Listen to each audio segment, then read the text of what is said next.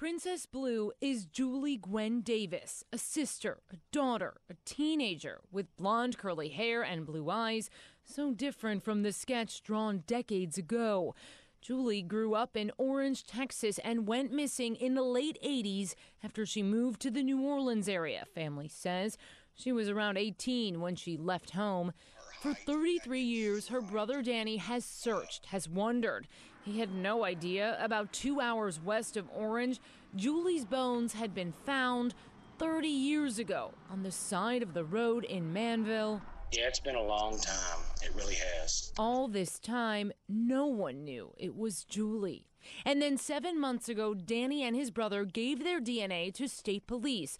A ranger was investigating the possibility that Julie might be a different missing woman.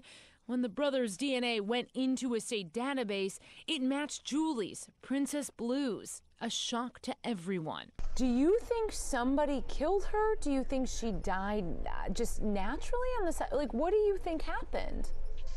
To be honest with you, I don't think she died naturally, because someone's not going to walk down a dead-end road, jump over a guardrail, and then drop dead. What now? Like, what, part of this is solved because Princess Blue has a name and has an identity, but what now? Well, from what I understand, they're gonna send me her belongings, and then they're gonna turn her remains over to me for burial, and then I get to say goodbye to her.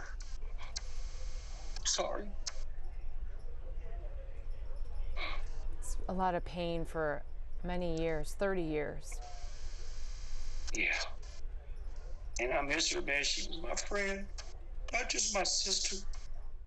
The mystery girl with the Bluestone High School class ring finally has a name. You don't know of any connection to the Houston High School with the class ring, Robert E. Lee High School with the blue class ring that basically is the reason she's called Princess Blue. You know of no connection to that ring.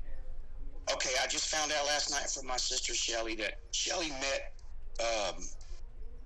Julie's husband at one point in time, years back, and she said he was from Houston.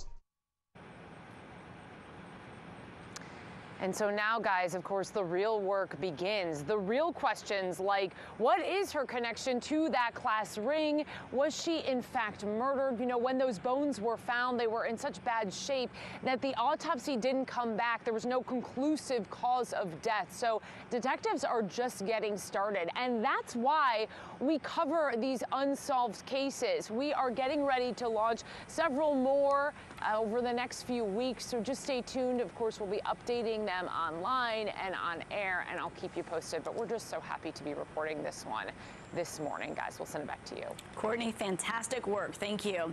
Well, Courtney has covered more than a dozen unsolved cases over the last few years. At least 15 killers are still on the run this morning. Courtney's working with police every week on updates and checking in with families. If you have a cold case you want ABC13 to know about, reach out to Courtney on her social media pages under Courtney Fisher, ABC13.